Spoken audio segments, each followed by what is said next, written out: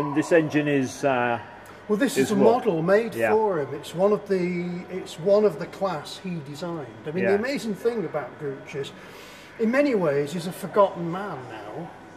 But I would argue he's far more important to the story of the Great Western Railway than Isambard Kingdom Brunel ever was, because Gooch used to walk around behind Brunel, and when Brunel had made his great pronouncement and marched off, it was Gooch who tied everything down in black and white and got everything sorted in a way where the job would be delivered. It was Gooch who designed the fleet of locomotives that ran the railway. It was Gooch who later on in his career brought the company back from financial ruin. Yeah. You know, he really is, he's the man. If you cut the Great Western Railway open, it's the name of Gooch that's written through it, not Isambard Kingdom Brunel. But of course, Brunel's a kind of sexier figure in many ways because he lays out the track work and kind of pokes the eye of convention all the way through it. But the practical reality was, when it came to building a railway and running one, it was Gooch you went for, and that's what history shows. And what I love about this is that the locomotives he designed effectively ran that railway until the end of the broad gauge era with relatively minor changes to them, which is an incredible thought, you know, an incredible thought, and it shows you what a great engineer he was. And we're lucky to have this beautiful object in the collection, and to, you know, the kind of authentication of it, a photograph of the man himself proudly showing it in his office. I mean, he was a young guy, wasn't he? Oh yeah, he was in his early 29 in this photo. Yeah. And I mean, when he was first appointed to his role, he was about 20. You know, of course, Brunel knew his father, and that's how he knew what a good man the young Daniel Gooch was. And of course, they fell out personally when Gooch had to say to the board, look, I'm afraid the locomotives that the great Mr. Brunel is designing are in fact failing at every turn.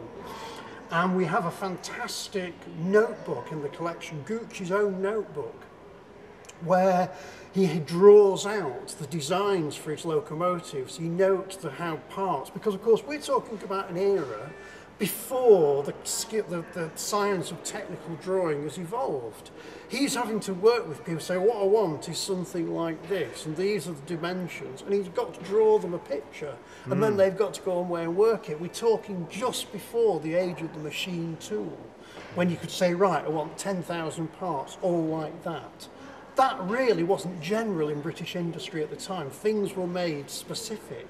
And so he was part of that moving the world over from individual craftsman-made objects to the mass production of a steam locomotive, a rail, a set of points, a mechanical lever frame, say. Things that we kind of take for granted. But apart from the Royal Navy, of course, who were doing it with parts for their ships, wooden, you know, blocks and things, but again, that's wood rather than metal. It was unknown. Unknown apart from, I suppose, rifles would be the only other things. Muskets would be mass produced. And I don't think they were mass produced in the UK. It was only the Americans who were doing that. You know, so you're talking about the very verge of the industrial age as we understand it. And he's one of the people forging that world. So he's the guy who actually makes it work. It's as if you've had this kind of creative period where all these ideas are flying around, and Brunel is the creative genius. And then he goes away. But Gooch is the guy who actually makes it all work. He ties it down. He makes it work. Because it's nicely expressed in a way that one of the papers I've read about him is that they describe how Brunel's approach would be he'd get some contractors together and he'd lay out how he wanted things to be done, and then he'd go on the basis that that was a gentleman's agreement. And of course he didn't realise that these blokes, you know, might totally understand something completely different from what he just said, because language can confuse people. Gooch had the sense to then get it written down and get everyone to totally understand what was going on. In that sense, he was very modern. He tied everyone down to a set of specs. You know, you're going to have it made, it's going to look like this, it's going to have this colour, you're going to have that thickness of material. Whereas Brunel would have said, oh, I want it like this, and laid it all out, and then bounced off to his next grand design.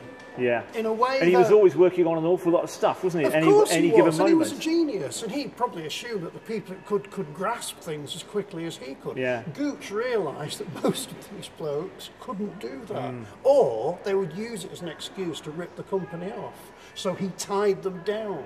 You know, he was a very modern man in that sense. So I guess the workforce must have been very frustrating for him to start with before he got people able to do this properly. Yes, absolutely right. Because of course you've got, if you think of the locomotive department, the first lots of people he's dealing with have probably come up. Most of them, it's a bit like the early days of IT, will have come up as pretty self-taught people. They will have come from the world of the collieries, the world of Liverpool, Manchester Railway, things like that, where they, or Stockton and Darlington, where they'd effectively kind of taught themselves.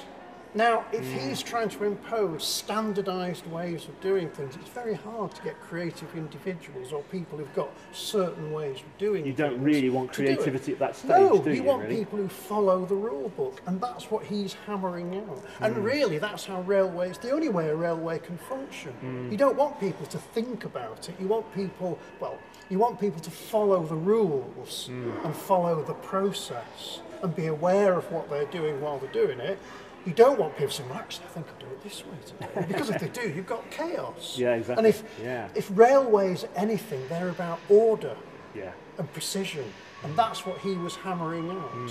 You know, if you look at the whole way of the creation of timetables, creation of signalling systems, all that, it all had to be. It all had to be invented, all of it. A lot of it, sadly, through accidents that took place from previous mistakes. You know, and that's really, he's one of the key people at the centre of that, inventing the modern world, if you like.